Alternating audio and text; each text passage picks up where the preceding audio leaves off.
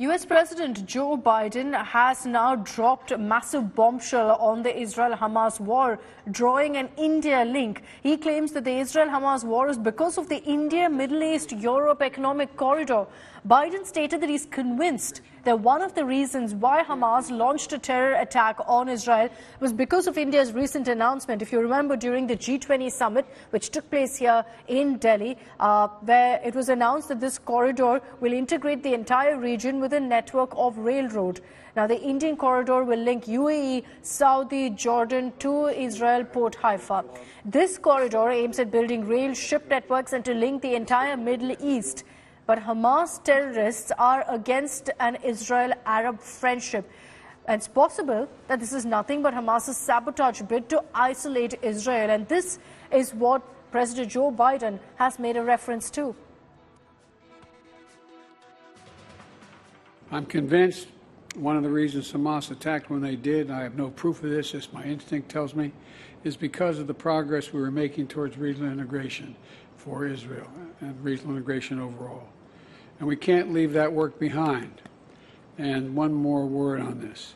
I continue to be alarmed about extremist settlers attacking Palestinians in the West Bank, that pouring gasoline on fire is what it's like. This was a deal. The deal was made, and they're attacking Palestinians in places that they're entitled to be. And it has to stop. They have to be held accountable, and it has to stop now. I want to bring in now Shivaru on this broadcast on this big claim that Biden has made where he's linked, Shiv, the India-Middle East-Europe economic corridor and what's happening right now with regards to the Israel-Hamas conflict. What do you think about this allegation? Because some experts have also opined on this. Well, I think Joe Biden is on the money here. I think what he says completely aligns with what many experts have said around the world and on India today, that, you know, a normalization of the atmosphere, the normalization of relations and tensions, especially between Israel and Saudi Arabia, sanctions lifted in part between US and Iran, the India economic corridor becoming a kind of, a sort of layer, almost an affirmation of that normalization process, must have been a strategic risk to countries like Iran that stand to lose, leverage and power in a region. Remember that conflict is power, and Iran has always represented that proverb in a very, very big way. A region in upheaval means that countries like Iran, get to pull the strings, get to control proxies like Hezbollah, the Syrian army, the Hamas, etc. If you have a region of prosperity that facilitates trade, economic prosperity, progress, and a sort of comity and bonhomie between nations that have otherwise been adversarial towards each other, that means that groups like the Hamas, the Hezbollah, and Iran, the godfather of it all, lose that strategic power, that strategic leverage. And that is perhaps what Joe Biden is talking about. I don't think he's way off the mark. He says he's got no proof of it, but he is, let's face it, the most powerful world leader at this point of time. He's got two big carrier battle groups in the region, principally, because of the rising Iran threat. Let's face it, it's not really just to help Israel. It's also principally to be a deterrent against any possible direct hostilities shown by Iran that has been operating through its proxies.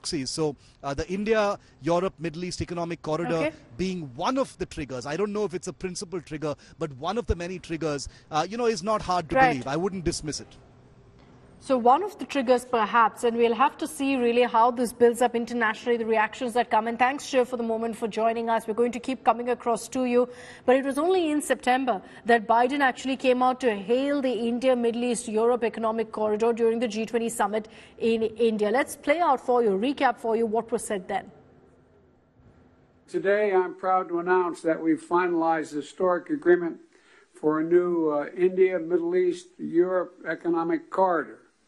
As a key part of this corridor, we're going to invest in ships and rail that extends from India all the way to Europe, connected by the UAE, Saudi Arabia, Jordan, and Israel.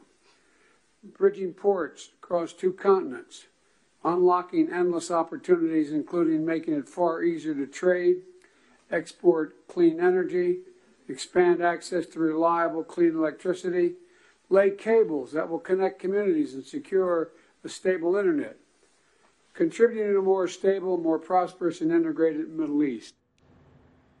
Now, Prime Minister Modi in September had also said that this proposed corridor would emerge as an effective means of economic integration between India, West Asia and Europe. Bharat connectivity को क्षेत्रीय सीमाओं में नहीं मापता। सभी क्षेत्रों के साथ कनेक्टिविटी बढ़ाना भारत की मुख्य प्राथमिकता है। हमारा मानना है कि कनेक्टिविटी विभिन्न देशों के बीच आपसी व्यापार ही नहीं, आपसी विश्वास भी बढ़ाने का स्रोत है। कुछ मूलभूत सिद्धांतों का सुनिश्चित किया जाना महत्वपूर्ण है, जैसे अंतर्राष्ट्रीय नॉर्म्स, रूल्स तथा लॉज का पालन, सभी देशों की संप्रभुता और क्षेत्रीय अखंडता का सम्मान, डेट बर्डन की जगह फाइनेंशियल वायबिलिटी को बढ़ावा देना और पर्यावरण के सभी मापदंडों का पालन करना। आज जब हम कनेक्टिविटी का इतना बड़ा इनिशिएटिव ले रहे हैं, तब हम आने वाली पीढ़ियों के सपनों के विस्तार के बीज बो रहे हैं।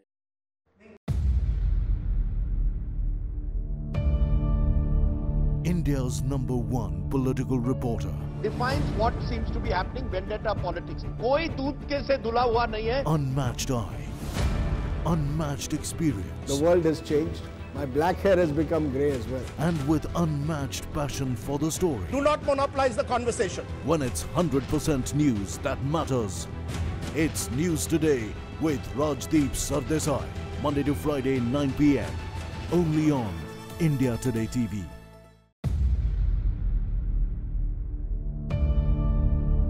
India's #1 political reporter. Defines what seems to be happening, vendetta politics. कोई दूध के से धुला हुआ नहीं है। Unmatched eye, unmatched experience. The world has changed. My black hair has become grey as well. And with unmatched passion for the story. Do not monopolize the conversation. When it's 100% news that matters. It's News Today with Rajdeep Sardesai. Monday to Friday, 9 p.m. Only on India Today TV.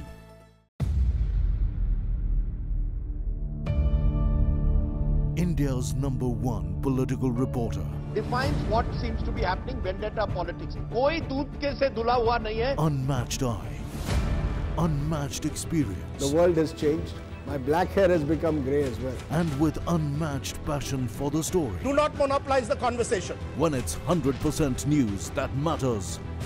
It's News Today with Rajdeep Sardesai. Monday to Friday, 9 p.m. Only on India Today TV.